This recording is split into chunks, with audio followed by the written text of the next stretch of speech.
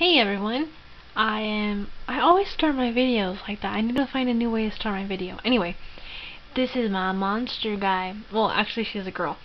And this is a video response for a reborn giveaway. And so I just wanted to show you guys real quick.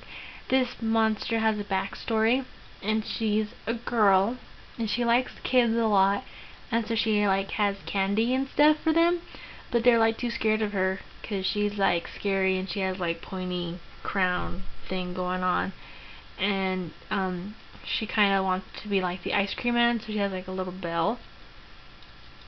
There you go. And these are her arms.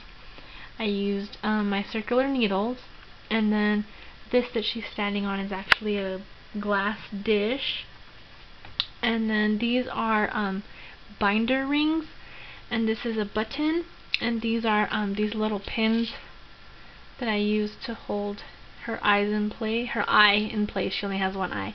And then this is yarn, of course, and these are also needles. These are double pointed needles. And yeah, and this is just a little piece of cloth. It's her tail. So she got the tail and everything. But this is my monster. I saw that I wanted to make a monster really bad out of yarn and stuff, but I didn't realize when the date was, the cutoff date, so I just decided to make her real quick, and she actually came out pretty cool.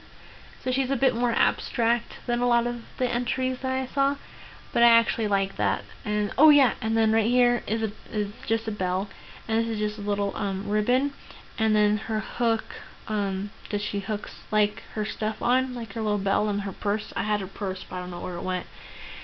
Is just a hook. It's like a hook that you screw into the wall. Yeah. Alright, well that's my monster. Hope you guys like her, and I can't wait to see who wins. Alright, bye.